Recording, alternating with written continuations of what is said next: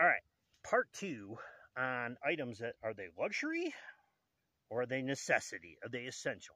Okay, by day 13 of your out camp, they're essential. Trust me. Okay, so we're continuing on. We talked about the pillow.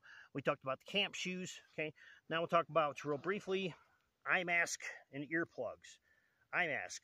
Boy, that's critical because elk hunting and deer hunting, moose hunting starts early. You're going to want to come back to camp in the middle of the day and take a nap. It's so much better when you've got that to shut your eyes and take a nap.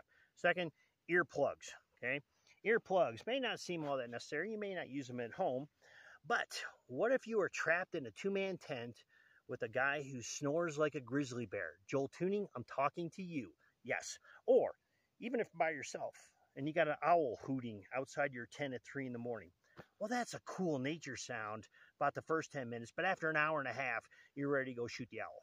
Okay? So I definitely would bring that. Next, this is a USB rechargeable air pump for your air mattress. Okay? It weighs basically nothing. It's USB rechargeable. The charge lasts forever. I've had this for like 2 years and it's still on the initial charge. May not seem like a big deal until you get up to 12,000 feet when, hello, there's not a lot of oxygen up here. Or you're like me in Boundary Waters, moving every day. It gets really old blowing up this thing by mouth all the time. So it weighs nothing. Blow up your air mattress in less than a minute. It's a nice little luxury item. Okay. Next is the camp chair, which I can't show you because my camera is sitting on the chair. Okay. But the chair that I like is by Helinox called Chair 1. Okay. The Chair 1 weighs only like 2 pounds, folds up into this little bag so it doesn't take up much room at all. And at 2 pounds, boy, it is so worth it. When you come back to camp and you're tired, you slip on your slippers and you got your pillow behind you up against a tree and you settle into that easy chair of your Helinox chair. It just makes all the difference. Sitting on the ground gets really old real fast, especially when the ground's wet or there's snow on the ground. So definitely recommend a chair. Okay, candles. What in the world am I bringing candles up here for? Okay, I personally love campfires.